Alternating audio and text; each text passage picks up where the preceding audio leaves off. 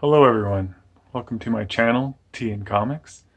This video I'm just going to show off the Stray Bullets Uber Alice edition, so essentially the Compendium. This is my copy. It is a used, remaindered copy, much like my Invincible Compendium number 2. I actually got these together. The Compendium number 2 and this one. That's why I only actually spent $15 on this, when the cover price is $60 US. So just here's the front of it. I'll show off the spine and the back. So yeah, this collects the entire Stray Bullets, the original series. I believe it's does it say how many issues are in here? It's like 40 something. This is the entire original series.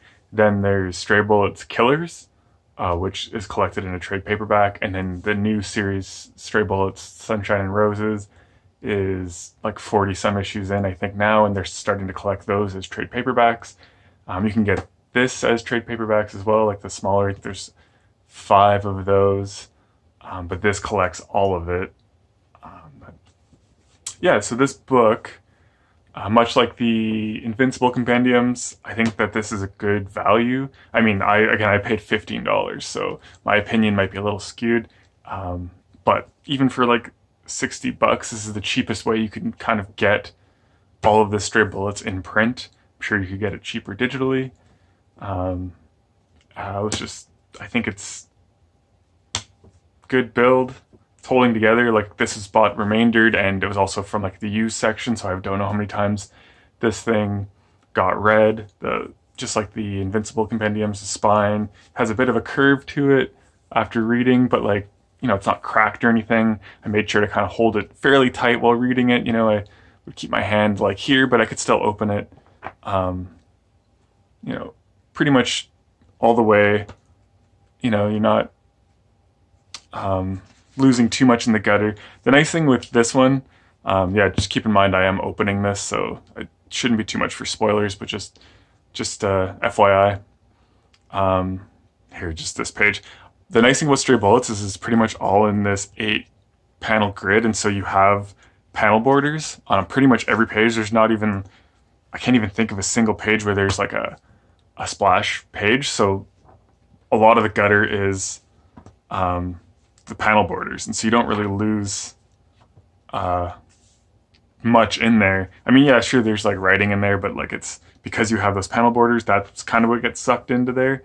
And yeah, it's pretty good for what it is. I mean, if you want a bit more comfortable of a reading experience, then maybe go for the smaller trade paperbacks. But this, I think, if you just want to sit down with Stray Bullets, the original series, I enjoyed reading this. This series is great. This video isn't meant as a review, but this is one of my favorite series of all time. And I actually haven't really read too much of the newest stuff, like the Sunshine and Roses.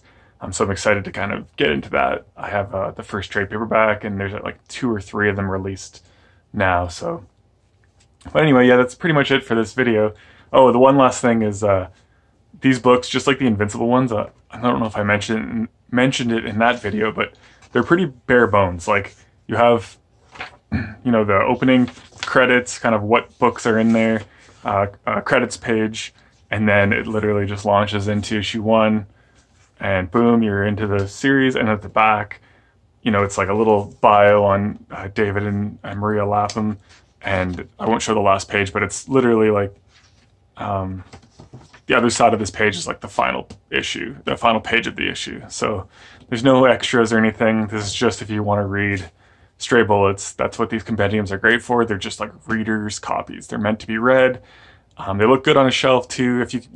And they don't like fall apart that bad. Like, you know, there's a little bit of damage here, but this was bought for $15. And if you take care of it, even if you buy it brand new, you know, they'll last quite a while. So they're good for just, if you want to sit down and read a giant book. Invincible compendiums are good, same with the stray bullets. So that's it for this video. If you have any more questions about the compendium or Uber ALS edition, just let me know. I'll try to answer them. And yeah, take care.